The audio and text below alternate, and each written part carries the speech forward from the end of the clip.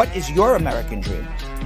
My American dream is one day opening my Fifth Avenue craft couture shop, classy men and women's stuff. The first African-inspired clothes and accessories on Fifth Avenue. Right in front of Trump Tower. Successful and free, you know? Yeah, it's all about being successful. My American dream is to be one of the best known chef there is. Yeah, that's where I want to be now. I want to be known. And to be the best I can be. My dream is to be with my family and be able to take care of my family the best way I possibly can. I've had 2 more children since I've come here, and being in the United States has its benefits for my children. Everyone has a right to the American dream.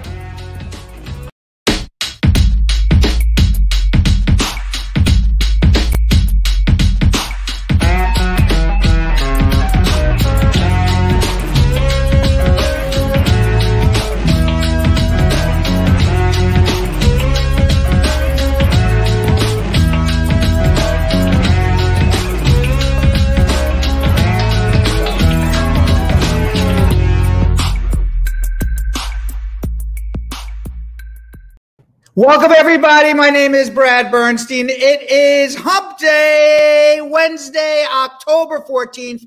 I am in my apartment. I am quarantining out of precaution. I am not sick. There is nobody that needs to wish me well. Nobody needs to say a prayer for me. I feel perfect. I was traveling in Turkey for 2 weeks for my birthday. I came back. I'm quarantining for at least 7 days here in my apartment, which is why we're doing the show from my apartment. And I will be back in studio with Yo-Yo and Nesquik on Monday. In the meantime, we're going old school here. Old school going back a few months when all of New York was quarantined. We're going old school with Pop-Up Quarantine Edition Brad Show Live. Let me say hello to the entire Brad squad. I'm going to start on Facebook, YouTube, Facebook. Let's start on Facebook.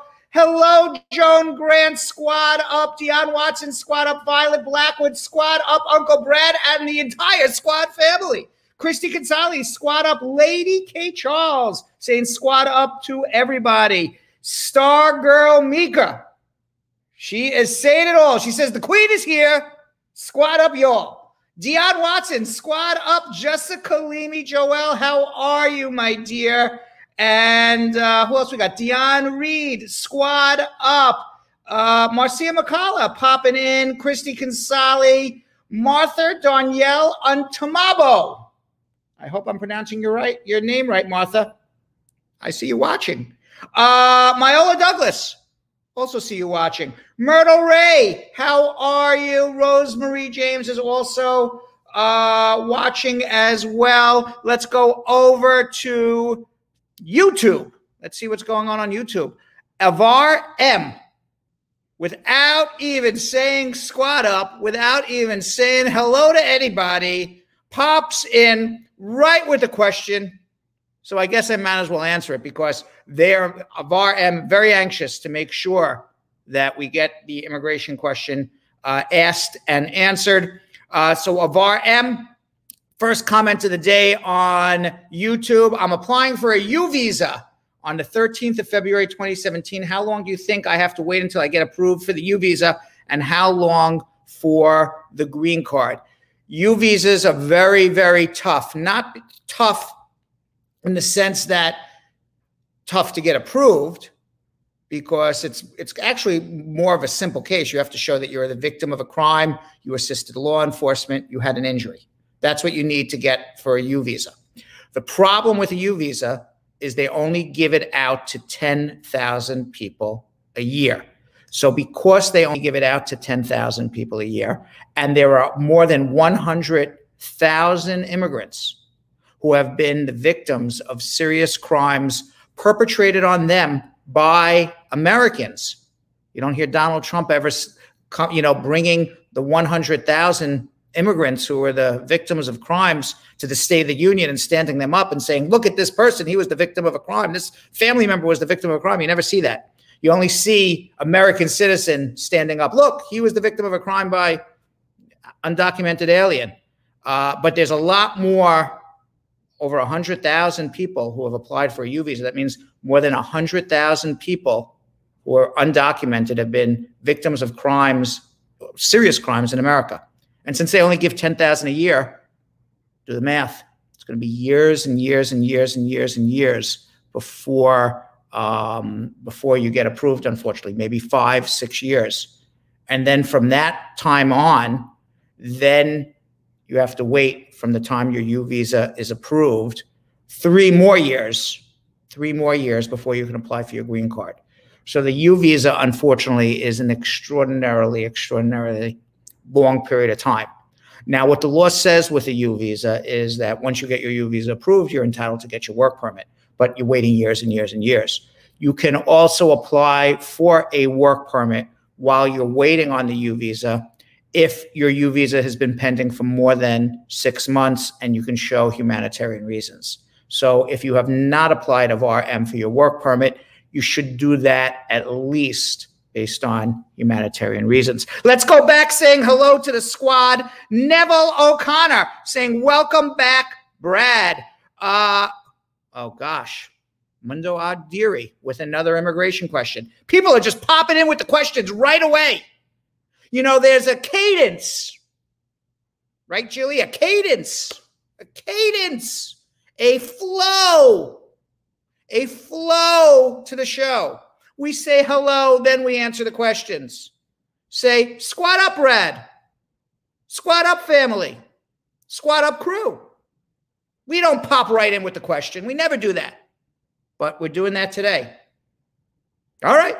It is what it is. Mundo Adri. Is it safe to travel using the advanced parole if you've overstayed on your visa? It absolutely is. Advanced parole is safe to travel as long as it is short periods of time. Don't leave the country for months and months and months and months and months, because then they're going to say you stayed out for too long. Advanced parole is for short trips, 2, 3 weeks, 4 weeks. I wouldn't stay out more than a month on advanced parole. But doing short trips, absolutely. Thumbs up for advanced parole. Jessica Kalimi, squad up. So this is how we do it now. Jessica Kalimi, squad up. Asila Inat, squad up. Shan, squad up. How are you? Cameron Drown saying hello. Omari Palmer saying, hey, good evening, Brad. How are you? Gemma Kane. We're going to come back to the rest of the questions. We got to say hello to people first. Daniel K, squad up. How are you? Amin Umar has a question. Ask it. I'm going to answer the questions in a little bit. I promise you. Leslie Benoit, how are you? Everybody popping in with questions right away. I will answer everybody's question. I'm going to go back into the chat and we're gonna answer everybody's question. Who else we have here? Vanessa Contreras. Do we know of Vanessa Contreras? Nesquik, how are you? Nesquik, what's going on? Hey, Nesquik, boss lady. We'll see you back in the studio on Monday. Jeff Bosey popping in on Facebook saying happy hump day. It is hump day. I'm doing hump day all by myself today. For those who don't watch regularly, hump day, you'll find out what it is. Before we go into schmoozing, however, I do have to remind everybody, if you like this show, if you like watching me, you like watching Yo-Yo, you like watching Vanessa, you like this entire thing, the entire enchilada, if you like the whole enchilada, please subscribe on YouTube. Subscribe to our show. Every time we come live, you will get a ding. Now, you don't always have to watch, but it's always good to have a ding. Say, they'll be on live right now. So please subscribe. Please let your friends and family know that I come on every day around this time, Monday through Friday, except if I'm really exhausted on vacation or it's my birthday. So we come on most of the time. And I come and answer your immigration questions here every day to the best of my ability. I give it all. I give you everything I got. Like it or not, this is what it is. All right. On Facebook, you know, you can like and follow us. If you like and follow us, you'll also get a ding. Believe it or not, there'll be a ding either way. Ding on YouTube, a ding on Facebook, a beep, whatever you want to call it, a bell, whatever it may be that your phone rings. But you'll get something that says we are live. Also, please let your friends and family know that at about 20 minutes or so after my schmooze and our hump day news, we will be answering everybody's immigration questions live in our comment section. Come Monday, we'll be back in studio. We'll be taking calls too. But right now, we will just be answering it live in our comment section. And with that, squad, let's do something we like to call schmoozing with Brad.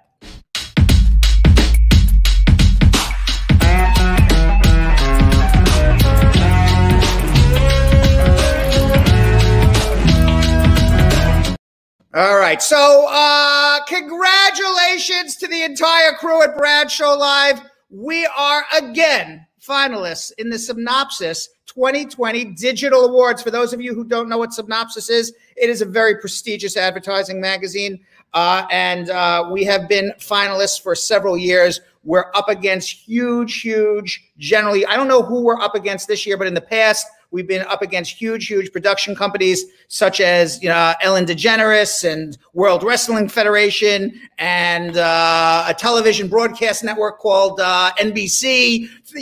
Huge companies. In our little show with our little group of people, we go up against all of them, and we are finalists again. We have been nominated in 3 categories. The categories we were nominated in is Best Host in a Web Series. Yay, Brad! That's me. Best host in a web series, best multi-platform marketing campaign, and best web video or series. The virtual award ceremony happens Tuesday on December 1st. We will be there. Hopefully, we will get an award, and if so, we will let you know. Thank you to the whole Brad Show Live team, the entire Brad squad. Of course, we can't do it without you guys. If we get an award, the award is for not only Brad Show Live, not only our crew, but it's also for you, squad, because this show doesn't happen without a squad. It doesn't. It's not the same. If we have no squad, it's just not the same. So this award is just as well, hopefully we win for you guys as well as for us. Meanwhile, tomorrow, this is like the most bizarre thing ever. Trump's going to be participating in a town hall event on NBC at the same exact time Joe Biden is going to be in a town hall event on ABC. What the hell's going on here? Well, they were supposed to have a debate on ABC, but Trump has coronavirus. And Biden, I can't blame the guy, doesn't want to get coronavirus. So he said, unless we're going to do this virtually, or unless, we're going to be in different rooms somehow, I don't want to be in the same room as the orange man. I don't want to get coronavirus. And personally, I wouldn't want to be in that room with him either. So they canceled the event, and Biden agreed to do the town hall nevertheless. And Trump says, I'm not going to do it virtually. I'm not coming. So instead, he went to NBC. NBC has said they will do a town hall for Trump at the same exact time. So who are you supposed to watch? Trump, Biden, Biden, Trump? I don't know. Now, the event for NBC is going to be moderated by Savannah Guthrie, who is going to sit 12 feet away from Donald Trump. There's going to be a live attendance. People are going to be required to wear a mask. Trump is down in the national polls. Yay, national polls. And Biden is winning in key swing states. Go key swing states. And Trump is definitely in greater need of a national platform in which he can make his case to voters. The NBC's decision has caused backlash on social media by people who believe the competing town halls are going to disenfranchise viewers who want to watch both events. The hashtag boycott NBC is trending on Twitter. I think Trump is going to brag that he got more viewers on NBC than ABC. I'm going to watch Biden. Meanwhile, with just 20 days to go until the election, more than 12 million Americans have already voted, smashing records from 2016. Ladies and gentlemen, I have in my hand my absentee ballot. After this show, will be voting in about an hour. I just got it in the mail today. But unfortunately, apparently there are problems. A technical glitch at a voting super site, hours-long lines, and a last-minute court ruling have marked the start of in-person voting in Georgia. Big problems there. More than 1.5 million Georgians have requested ballots so far, shattering records from the past. Footage went viral on social media. Voters lined up in Columbus, a suburb of Atlanta, leading some Democrats to raise allegations of voter suppression. Early voting at the State Farm Arena in Atlanta was delayed for about an hour after technical problems with the electronic poll books. Virginia voter registration websites temporarily crashed for the last day for people to register. Election officials have blamed a cut in the fiber cable. Now, civil rights groups have filed lawsuits against the state to extend the voter registration deadline. Meanwhile, this is a weird thing going on in California. The California Secretary of State and Department of Justice has sent a cease and desist order to the California Republican Party to remove unofficial ballot drop boxes placed in at least 3 counties. Apparently, the Republican National Party is putting unofficial ballot drop boxes in places where Republican voters would go and vote, like gun shops and the local Republican, party office. And these are all unofficial ballot drops that they're saying that they're collecting unofficial ballots. And, you're saying, well, why are they doing that? Are they trying to fool people into, nobody really understands why they're doing it. I've never read anything that, why they're doing it. But you can, my first guess was they want to fool people to say, here, drop your ballot here, when they know that that ballot wouldn't be counted. But then that really doesn't make a lot of sense, because we know the Democrats are going to win California. So what is it that they're doing? I heard another theory that they are getting Republicans to go and drop their ballots in a box in Republican strongholds. And then after the election, they're going to show up and say, look, voter fraud. All of these votes, all of these ballots, they were found in the river. They were found in a dumpster. Look, this whole election is fraudulent. Maybe that's what they're doing. I don't know. Now, California only allows county election officials the authority to oversee drop boxes and ensure that they're in compliance with the law. In New York, the commissioner of the New York Police Department told all uniformed members to prepare to be deployed for protests. There is not a cop in New York that's allowed to take a vacation the week leading up to the election and the week after the election. The entire New York Police Department is going to be in uniform and out on the street. You will never see it. You will not see a New York City cop anywhere on vacation during those weeks.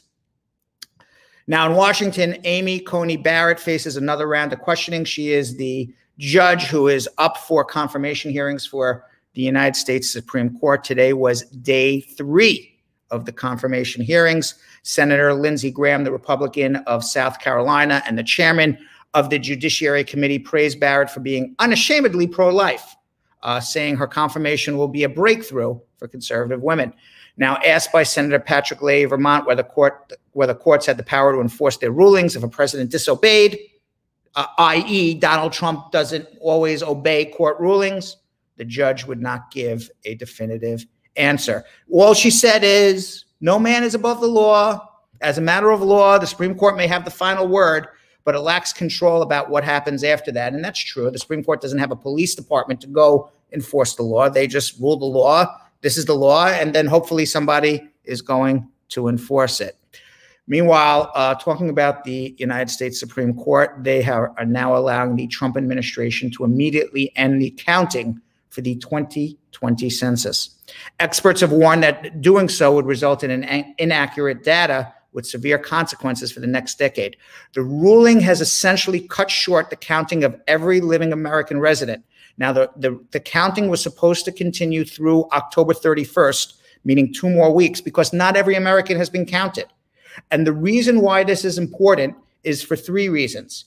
When we count all Americans, when we know how to apportion money that is allocated by Congress to different states. So, for example, if Congress passes a bill that says we're going to give $2 trillion to transportation, well, that gets allocated based on the number of people in each particular state.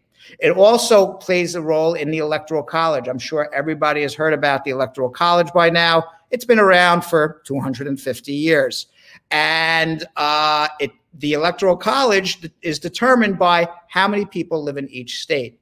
So now when people are not counted, the Electoral College may not be accurate compared to proportionally the number of people who live in each particular state. It also counts the number of representatives each state can give to Congress. So if you have an undercount in one particular state, that state may not be represented proportionally in Congress. Now, why is this important? Why are they cutting it short? Because Trump feels that the people who have been undercounted are more likely to be Democrats, more likely to be immigrants, more likely to be people living in the inner city who may or may not know what the census is, may not want to be counted. And as a result, it's all to skew in favor of Republicans. Now, the Supreme Court did not offer any explanation for its order, which came after the Trump administration asked the justices to pause a lower court ruling extending the count while the case was appealed. There's a speculation also that the White House wants to ensure that Trump can oversee the allocation of U.S. House seats, even if he loses re-election, and push to exclude undocumented immigrants from the total. Coronavirus is still around. It didn't leave magically. It just didn't disappear. Remember, Trump said, oh, it'll disappear by magic. By September, it'll all be over. Well, we're already in October, and there's 38 million coronavirus cases worldwide. More than 1 million people have died. More than 7.8 million people have been diagnosed in America. Today, 216,000 deaths. I think yesterday was 208,000, if I remember. So 8,000 people died since I was last on the show 24 hours ago. So for anybody to say coronavirus doesn't exist, 8,000 people died in the United States in the last 24 hours from this disease. But Trump says, go on with your life. Now, can you imagine, by the way, if 8,000 people died because an immigrant killed them? Can you imagine it if one person died? If a terrorist killed 20 people, people would be up in arms. 8,000 people died from coronavirus in the last 24 hours. Nobody in the White House seems to give a crap. Now, data from the Johns Hopkins University reveals that the United States still holds the #1 spot for the most coronavirus cases and the most deaths worldwide. The Washington Post is reporting that cases in more than 20 states have hit new records, mostly in the Midwest. In Europe, the World Health Organization recorded more than 700,000 new cases. They are up 34%. Coronavirus is up 34% in Europe in the past week alone. In immigration news, this is very sad. In immigration news, Mexico has identified 2 women who may have been subjected to non-consensual surgeries while detained by U.S. Immigration and Customs Enforcement. USCIS, the Department of Homeland Security, is giving non-consensual surgeries to detained immigrants, mostly women. You get arrested by ICE and they give you a surgery that you did not agree to, usually on a female. The finding is part of a larger Mexican investigation into allegations of improper medical care for detained migrant women at ICE's privately run Irwin County Detention Center in Georgia. In a statement released during the weekend, Mexico's foreign ministry said 1 Mexican national received a surgical intervention she didn't authorize.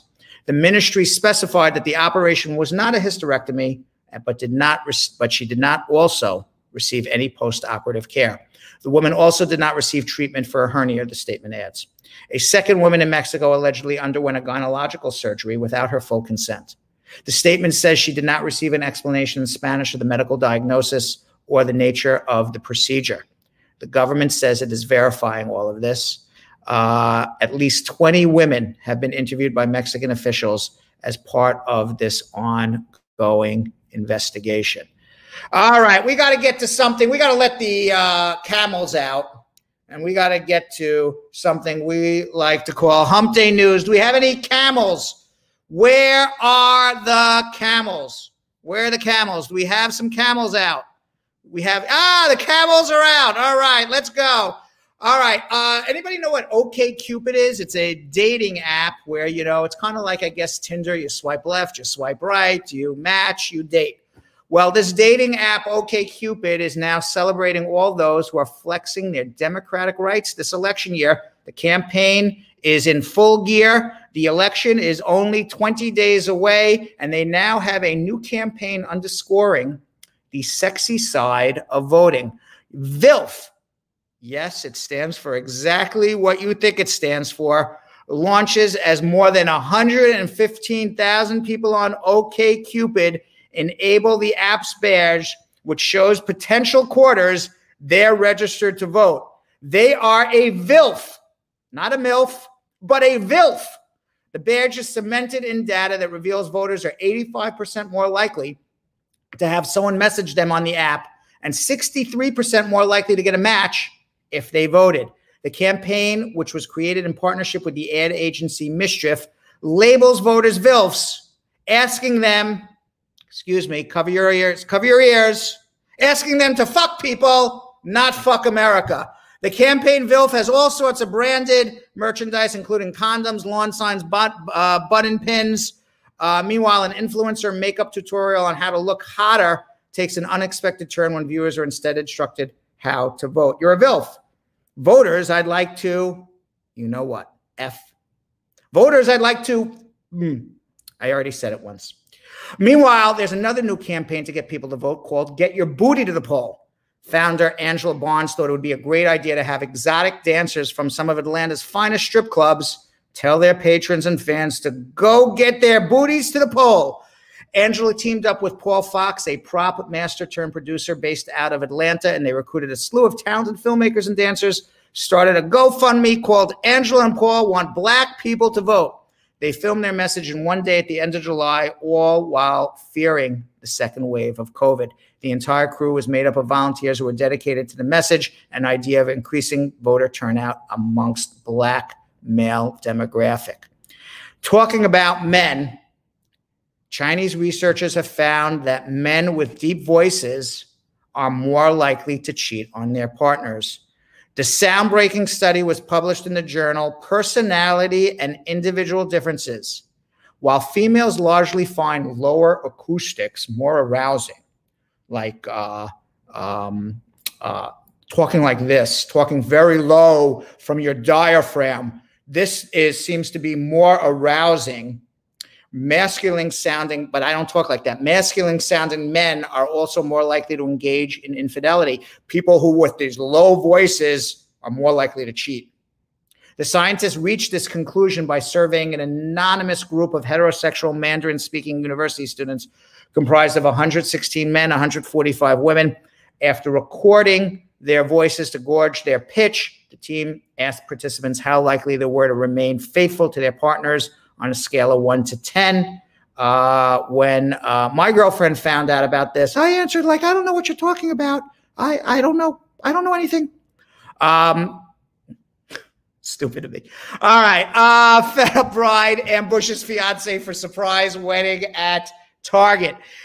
This was kind of funny. An unnamed Nevada woman marched into a Target store where her fiance allegedly works in Henderson, Nevada, to demand that he marry her right then and there. In a now viral video taken by a shocked shoppers, Ashley Dominguez, and posted to TikTok last Friday, the impatient bride, dressed in white and with a bridesmaid and a pastor in tow, ambushed her boyfriend as he was stocking the shelves at the Target. She demanded, "You put this ring on my finger 2 years ago. It's time to get it done or get out." She then turned to her entourage and announced, "I brought the pastor. I brought Emily. She's my bridesmaid." Emily wore a blush-colored mini dress, white pumps, and carried white roses. She added, "We're getting married right now or I'm leaving. I'm out of here." And said to the onlookers, "Hi, guys. I'm just finally making him commit, you know?" Now, Dominguez, who had stopped by the store for a birthday present for her son, said, "This was the best part of my week. I watched this woman hunt this man down who works at the Target." The boyfriend then asked to talk outside, and the whole wedding party made their way out. We do not know what happened outside, if the marriage actually took place or not. And that, folks, is our hump day of the week. Happy hump day to everybody. We now have to get into answering our immigration questions. Before we get into answering our immigration questions, I got to remind everybody that this is the time that we will be answering your immigration questions. Leave your questions in the comment section. If you're watching on YouTube, leave those questions there right now. If you're watching on Facebook, leave your questions on Facebook. Also, start your watch parties on Facebook. You can be the master of your own video, starting your watch parties. Please tell your friends and family. If you are watching on YouTube, you can copy this in a WhatsApp, send it to everybody you want. Most important thing is get the word out. But right now, I'm going to be answering your immigration questions.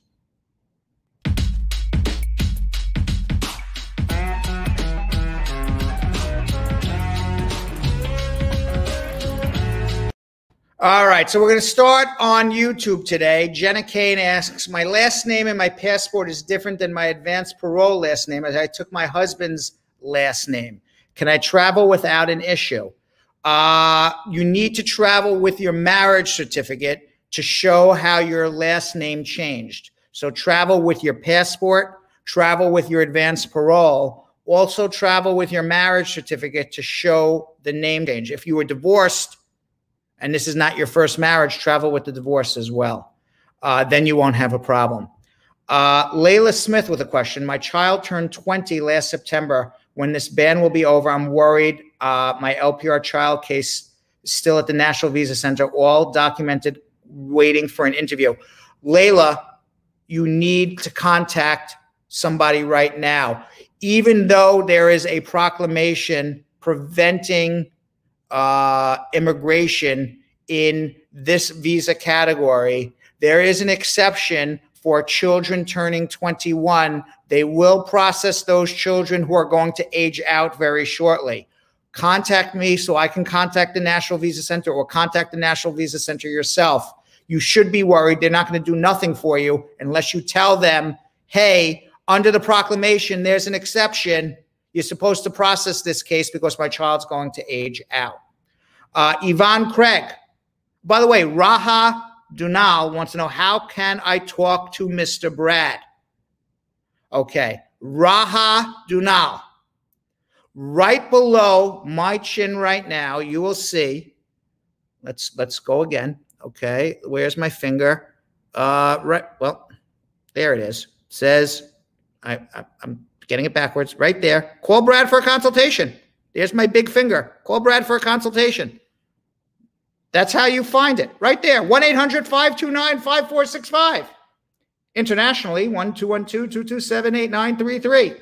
All right, Yvonne Craig, what are the simulations on filing for a vowel case? If I'm the petitioner, I caught him cheating on me. I guess you're asking, what is the situation on filing for a VAWA, Violence Against Women's Act? You're not filing for an AEIOU. You're filing for abuse. You catching a man cheating is not abuse. That's a man cheating on you. Now, the cheating could be part of a greater level of extreme and emotional hardship against you. But the act of cheating is not itself abuse, but it could be used as a point of many different points to show extreme emotional abuse. Depending on the situation, obviously. Tia Persaud with a question. Amin Amar, I have a question, Uncle Brad. How can I ask? Write in the comments. Ask. Tia Persaud, Uncle Brad, is it safe to travel for 1 week to my home country on approved advance parole with my U.S. citizen husband? but had overstayed my visa for 5 years or wait to my interview to get a green card. No, you can go home for a month. Don't go home for more than a month. You can travel on the advanced parole. It's perfectly fine. Leslie Benoit, hello, Brad. What does it mean enter the United States without inspection? That means you didn't come to a port of entry, whether whether at a border crossing, showed a document that allowed you to enter and was lawfully entered. That means you entered at a time and place that was not a border crossing. You didn't show anything. For example, somebody who runs across the border from Mexico, somebody who is in the trunk of a car that gets driven across. Anybody who doesn't have an inspection at a border entered without inspection. That's exactly what it means. Jessica Olmo, hi, Brad. I initially used my husband for the affidavit of support, but didn't put the essential supporting documents, and then I got an RFE, and then I used my uncle. Can I still use my husband when I go for the interview? Well, you definitely need your husband no matter what. So I assume your husband is your sponsor. So even if your husband, doesn't earn enough money, he has to give the affidavit of support. Now, your uncle gave a second one. That's great. But whoever your petitioner is has to do it. I think that's your question. I'm not 100% sure. Mundo Adiri, is advanced parole excluded from the travel ban? Yes, it's excluded. Daniel K. Hi, Brad. Can someone withdraw an I-130 case that's approved by USCIS on? It's at the National Visa Center. Is it possible? Please explain. Yes, you can write a letter. The petitioner has to write a letter, not the beneficiary. The petitioner has to write a letter and say, please withdraw. It's perfectly fine. You just write a letter, say, here's my case number. I am withdrawing the case. Thank you very much. Akinola Elisinella. Hi. Can I apply for graduate studies and accept a scholarship and research assistant role with an R2 visa? An R2 visa is a visa, I guess you're a family member or a spouse of a religious worker who is here on a temporary basis. No, you cannot do that. What you can do is change to a student visa and go for your graduate studies. She Love Joseph. Good afternoon. My question for today is, if I married a United States citizen and I don't want to change my last name, is that a problem when I file my immigration papers? It is not a problem. It is a modern world. You do not have to take your husband's name. You can keep your maiden name. What's most important is that you live with your husband, you physically live together, and you have a financial relationship. It's not relevant whether you take his name or not. AJ, hey, Brad, how long does it take to get an 18-month extension after filing the I-751? Pre-corona, it would come in 2 to 3 weeks. Post-corona, meaning, corona times, 4 to 6 weeks. Sylvester Garvin. Hey, Brad, my wife and I got interviewed since 2018 in September. Till now, I haven't gotten my green card. What's the hold? Well, I don't have my magic 8-ball, but if my magic 8-ball was here, it would say, I don't know what the hold is. It could be one of many things. One, they didn't believe it was a real marriage, and they're investigating your marriage and they call you back for a Stokes interview. That's the most likely scenario. Another scenario is the immigration officer just forgot about you. Put your application in a drawer and forgot to open the drawer for 2.5 years. Who knows? Maybe your fingerprints didn't clear. I don't know what the reason is. I have no idea. I'm not clairvoyant. I can't go, The reason is, I don't know because I didn't handle it. But what you can do is you can contact me, and the solution to all of this, assuming you're in a bona fide marriage and everything is, on the up and up, is to file a mandamus, or threaten to file a mandamus, because, when you're married to a United States citizen, you're an immediate relative. Immediate relative means you're immediately eligible for a green card. And obviously filing in 2018, and we're now 2020, and it's 2 years later, that's not immediate green card. That's delay, unnecessary, unreasonable delay, and that's why you would file a mandamus. Let's see what else we have here. Paramjit Chiron. Hello, Brad. I have a DUI in July 2015. They transferred the DUI to a reckless driving in January 2016 on my court hearing. I was under 0.08 limit and I'm a green card with asylum. Can I travel outside of the U.S.? Sounds like you should be able to. Reckless driving should not be a problem traveling. I would want to see the disposition, but not knowing more, I would say, 999 out of 1,000 times based on what you told me, you have no problem. Mr. Skyline. Hi, Brad. Good job. Thank you, Mr. Skyline. Does the new public charge rule prohibit green card holders from becoming citizens if they used emergency Medicaid? No, it does not. There is no public charge rule for becoming a U.S. citizen. The public charge rule is for getting a green card or for green card holders who remained outside of the United States for more than 6 months. They could have public charge issues when they come back. Miloslav Minkov. Uncle Brad. Oh, it's not a question. He's just giving me a pat on the back. And then thank you very much, Miloslav. He's saying, Uncle Brad, that's no surprise. You have the best broadcast on multiple platforms with hundreds of people watching. Well, thank you very much. And by the way, Mr. Skyline, also a Libra, sharing my birthday, also on September 27th. Happy birthday to you, Mr. Skyline, from about 2 weeks ago. Let's see what else we got here. Showaman.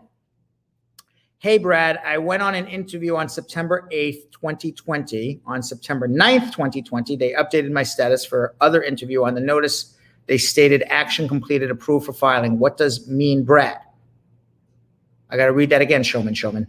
Hey, Brad, I went on an interview September 18th. On September 9th, they updated my status for other interview. On the notice, they stated action completed, approved for filing.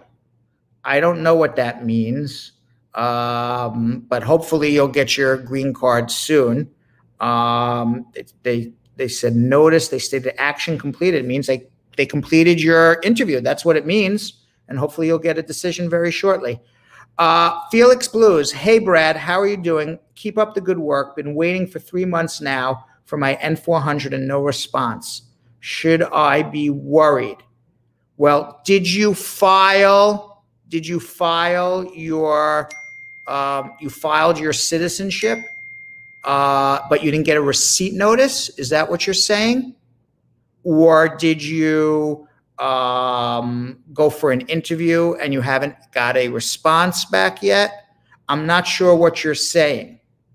If you got an interview and it's been 3 months, that could be a little more problematic. Also, if you filed and you didn't get a receipt for 3 months, make sure your check got cleared. Be a little more specific. God's property. Hi, Brad. I just got to the United States with my immigrant visa. The first question, when would I get my green card? I paid my immigrant fee on the 5th of October. Second question, can I work with my immigrant visa? Hi, Brad. I just got to the United States with my immigrant visa. My first question, when would I get my green card? Hopefully soon. I paid my immigrant fee on the 5th of October, so it should take about 8 to 12 weeks. Can you work with your immigrant visa? You can absolutely work with your immigrant visa. Mr. J. Ivies. Hey, Brad, I sent my application for adjustment of status based on marriage as a K-1 on August 26, 2020. I have been no response since then. They can't see it in their system. What would you advise my family? I would advise that you contact me. You filed your adjustment of status 6 weeks ago. Did your check get cleared? That's the most important thing. If you have a check that got cleared, that means they have it. If it's now 6, 7 weeks later and your check has not been cleared, then at that point, excuse me 1 second, my child doesn't stop texting me. So I will have to stop my show. Stop, I'm on my show. Enough. My children are driving me banana cakes. Okay. Hey, Brad, I sent my application for adjustment of status based on marriage as a K-1. I did that one. Myola Lee. Hi, Uncle Brad. I have 2 questions. My husband filed for my kids in Jamaica. One got approved and the next one is still waiting. He did the filing on November 15th, 2019. He's under 21. What can we do? My husband filed for my kids in Jamaica. One got approved, and the next one is still waiting. He did the filing. I don't know why one got approved and one didn't. What you can do is contact me, and we can follow up. And if we have to do a mandamus, you have to do a mandamus. I'm not sure why one got approved and one didn't. So we gotta figure that one out. Darnia Polats. Hey, Brad, how much does it cost to file for a mandamus? You're asking my legal fee? It's several $1,000s. It depends on each particular case. God's Property. Hi, Brad. Can I work in the USA with just an immigrant visa? I'm waiting for my green card. Yes, you can. All right, let's go over to Facebook and see what's going on Facebook. Omari Palm with a question. I have a question. I'm getting married in a few months, and I want her to attend my wedding here in the USA. She only has a passport, so is there something I can file to get her to attend? Who's her, Omari? Is this your wife, your parent? Who are we talking about? I'm not sure who you're talking about. Stargirl Mika, Brad, do I have to apply for a prima facie renewal? If yes, how soon before it expires? You can only need to apply for a prima facie renewal if you need. Prima facie allows you to get government benefits.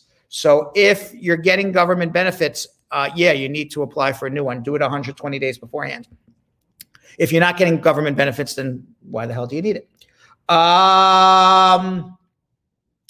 Let's see. What else we got here? Merlinda Malcolm. Good day, Brad. My priority date is June 30th, 2013. I got my I-130 approved May 15th. I'm in the F3 category. When will I hear from the National Visa Center? Let's see what the priority dates are for the F3 category. Visa Bulletin. Let's see what it is. And for the F3 category, the Visa Bulletin for October 2020 is, unfortunately, June 15th, 2018. So you have at least 4 or 5 more years to go, unfortunately. Let's see. What else we have here? Who else we got? Who else we have? Alex Braun with a question. Squad up, Uncle Brad. Is USCIS processing EB3 visas if you are in the United States? Absolutely, they are. Everything is being processed in the U.S. The only thing with proclamations is people outside of the United States. So if you're asking, can you do things in the U.S., the answer is yes. Let's see what else we have here.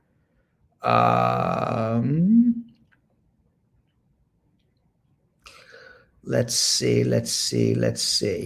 Baye Falk has a question. My girlfriend is from Hungary. She overstayed her visa. She has a training as a home health aide, and she's inquiring if her 92-year-old friend with whom she has been living and helping for 3 years now can sponsor her so that she can work for her. I mean, conceivably, I guess you can get sponsored by a 93-year-old person as an employer-employee relationship. Problem is, how is she going to adjust her status if she's overstayed her time? And more likely, this 93-year-old person may pass away because they're old before the green card is up. So it's probably not a good idea to do. In theory, it can be done, but in reality, it's not going to work. Daniel Faircloth with a question. I'm a green card holder and I filed for my stepson 18 years, then became a citizen. Will they expedite his process? Yes, they should. Make sure that you let them know that they're a citizen. Let's see what else we have here. Chioma Ioni Nawabuz with a question. Hello, Uncle Brad. I got my notice of receipt. It's August 21st priority date. What does that mean, please? It means that immigration accepted your application, whatever it is, on August 21st. That's what a priority date means.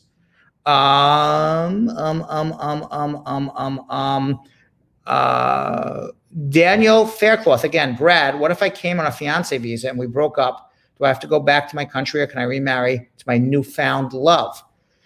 You can get remarried, but if you didn't marry the first person, you're not going to be able to adjust your status here. You would have to do a provisional waiver, go home, and then the issue becomes when you go home, you got to prove your first relationship was real and your second relationship was real. You're going to have to be prepared to explain why you didn't get married the first time around, because they want to be concerned that you didn't commit fraud just to come to the United States of America. So the answer is yes, you can get married. No, you can't adjust your status here. Yes, you have to go home. Yes, you have to do a provisional waiver. Be prepared to discuss both relationships. You need a lawyer. Let's see what else. Moya Douglas with a question. Uncle Brad, my United States citizen husband filed for my kids. One got approved. We're still waiting from USCIS for the next child. He's under 21. Filing date was November 15th. My next question is the National Visa Center asked us to resubmit a marriage certificate. What should we do? Take it to the interview or submit it? Well, if they asked you to submit it, follow the directions and submit it. The first question is, I filed for my kids. One got approved. We're still waiting from USCIS for the next child. He's under 21. I think that was a question you asked earlier. I don't know why one got approved and one didn't. I have no idea. If they were both done at the same time and they were both under 21 and they were both sponsored by the same step parent, they both should have been approved at the same time. So I don't know why it wasn't. I don't know what was done, where the error was, where the mistake is. Was it bureaucracy? Was it you? I would need to get involved, and I'm sure I'll get it fixed. But you're asking me why it hasn't been approved? I don't have the slightest idea why it wasn't approved. Cuccio T. Hey, Brad, I filed for an I-360 6 months ago. I didn't know that if I wanted to work permit, I had to file at the same time as the I-360. Can I still file for my work permit now? Cuccio, you're still wrong a little bit. When you file an I-360, you can file for a work permit, except they're not going to approve the work permit until your I-360 is approved, which won't be for 18 to 24 months. So if you file the I-765 with the I-360, and that's all you do, you would be filing the I-765 under the C-31 category, which is I-360 application. They're not going to approve that till your I-360 is approved, which is 18 to 24 months, maybe even longer down the line. The way to get a work permit with the I-360 is to file an adjustment application, the I-485 concurrently with the I-360. You do the I-765 work permit as section C9, and that allows you to get your work permit. Now, I gave you a lot of I's and 7s and 6s and C's and all of that. Rewind. You'll understand. If you still don't, give me a call. The number's on the bottom. Stargirl Mika with lots of questions. I already answered that, Stargirl, with the prima facie. Let's see what else we got here. Rose Hines. Hi, Uncle Brad. Can a person be an affidavit of support for someone if the government is the one who files her taxes each year? She doesn't file taxes yearly. The government does it for her. Her husband died in the Army years ago. The government buried him, and they do it all for her. The Social Security, file her taxes. She recently bought a house and work. Could she be an affidavit of support for someone? Yeah. Doesn't matter who files your taxes or where you get the income from. As long as you get the income, you can be an affidavit of support if they meet the poverty guidelines. Maurice Parker with a question. I did my I-45 interview in December 2019. When I reach out to USCIS, I get a mail saying my case is delayed because the required security check is still pending. What does that mean? Is it something good or bad? Well, they always use the security check. The security check, they always use that as the catch-all for, we haven't approved your case yet. Now, I don't know why they haven't approved your case yet. It could be that they don't believe you're in a bona fide marriage. It could be a security check. It could be 100 different reasons. But that's the catch-all phrase. So you don't really know why that is the case. So, the only thing I can say is, generally speaking, if you've done an interview and your case is pending more than 6 months and it's a marriage case, expect a second interview. They're going to give you a Stokes interview most likely. Let's see what else we have here. Sanir Jenner. I got denied my citizenship last year because of a DUI conviction while I was waiting for my citizenship. How long do I have to wait to apply again? 5 years from the end of the conviction, or 3 years if you're married to a U.S. citizen. Patrona May. Hey, Brad. I'm here from 2016. I filed for my kids. 2 of them are here. 1 is left back in Jamaica because of the President Proclamation. I am eligible for naturalization from last year. I'm a U.S. citizen. I'm a U.S. citizen spouse. I don't know what will happen after the election. What can you do for me? I filed for my kids. 2 of them are here. 1 is left back in Jamaica because of the president. Well, if your husband filed for your child and they're under 21, the proclamation doesn't count towards your child. He's the child, or she's a child of a U.S. citizen under the age of 21. If your husband isn't filing for your child, he should. If you're not with, and you said you're with your husband, so he should be the one filing for your child. And that's the answer. Have your spouse file for your child. Child's under 21. You don't have a proclamation issue. Let's see what else we have here. Lovey, Lima Tango. Hello, Uncle Brad. My friend got married. She got her first green card, but her husband says the marriage is not working and they're going to get separated. Would this affect her stay? Absolutely, because she has to go back in 2 years and prove it was a bona fide marriage. Now, if they're not together anymore, you can still prove it's a bona fide marriage either by getting a divorce or by proving abuse. So there's other ways to do it. She's just got to figure out which way to do it. So just because you ended an unhappy marriage doesn't mean you won't get your green card. Just means a couple more hurdles to overcome. But she'll be fine as long as she can prove it was a real marriage. Rose Hines with a question. Oh, I answered that question already. I also answered Maurice Parker's question. Kuchia, I answered. Lovey, I answered. People are asking it several times. Brooklyn is Setu with a question. Hey, Brad, I live in Mexico and I'm from Ethiopia. I'm waiting on my CR1 visa. I got a DQ last month. Can I change my interview, please, from Mexico to Ethiopia? Yes, if you're living in Mexico and you want to go back to Ethiopia and you're an Ethiopian citizen, you absolutely can. Daniel Faircloth with more information. Hey, Brad, so the person did marry on the K visa. They are now divorced and the current fiance pregnant is a citizen. Can they remarry? The guy has to go back home. The answer is the same. If they're remarrying, you would have to do a provisional waiver, go back home, prove both marriages were real. If Daniel Faircloth, the person did get married, and the spouse started an adjustment application and then withdrew it, then an affidavit of support was completed on behalf of this person, then they can file an adjustment under matter of cesse. They would not have to go home. They would be able to do it here. They would be doing it still through the first marriage, not through the second.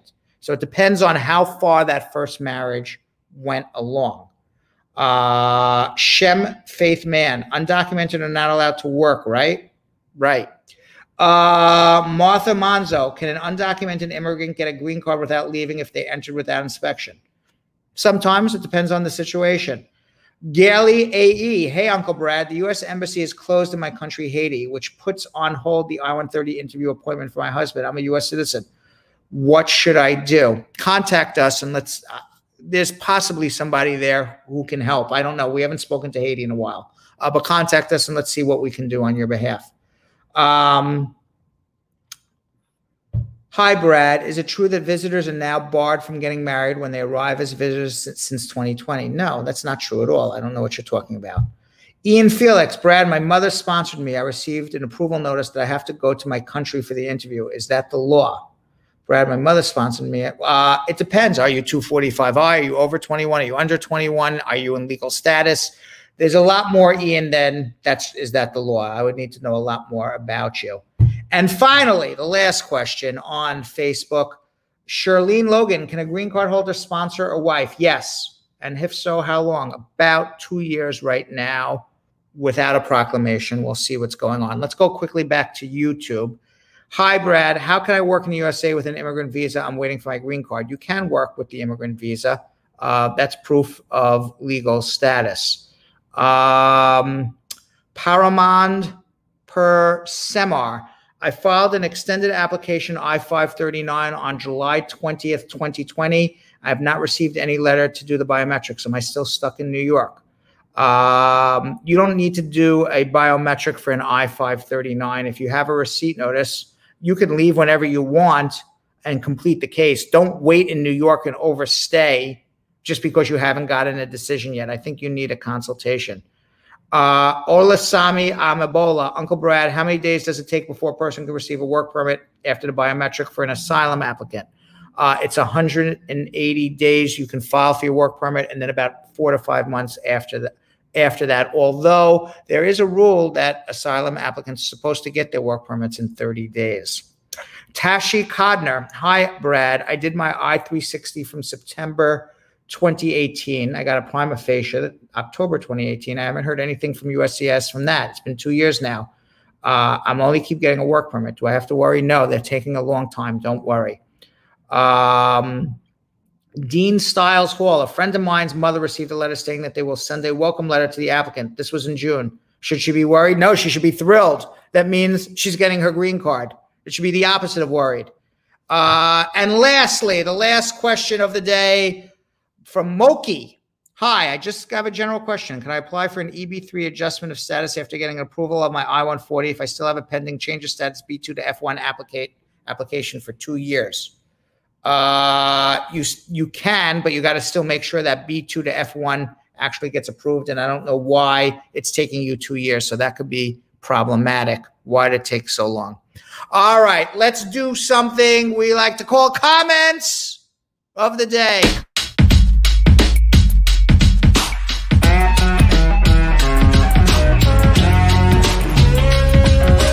One from Stargirl Mika, Brad Bernstein, love you like stew peas with pigtails. It's all hearts. Thank you very much, Stargirl. The second comment of the day, Marcia McCullough, congratulations, Brad Show Live, for being nominated for an award. Thank you very much. It's 3 awards, not just 1. And our last comment of the day comes from Mimi. Sorry, squat up, Uncle Brad. Bless your heart for helping us. Thank you, Mimi. Thank you all. We'll be back tomorrow with another Brad Show Live Quarantine Edition. We'll be back on Friday for another Brad Show Live Quarantine Edition. But on Monday, the whole crew's back in our studio. Yo, Vanessa, Brad, the whole crew for an entire Brad Show Live show, just like the old days, just like you remember it. Thanks for watching. We'll see you all tomorrow. Have a great night.